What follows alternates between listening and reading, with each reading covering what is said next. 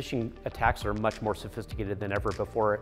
It used to be that phishing sites were up and live for days or weeks or even months.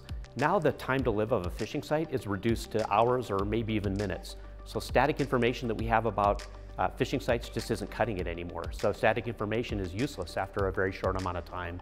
In addition, the hackers have become much more sophisticated about how they're hiding phishing sites.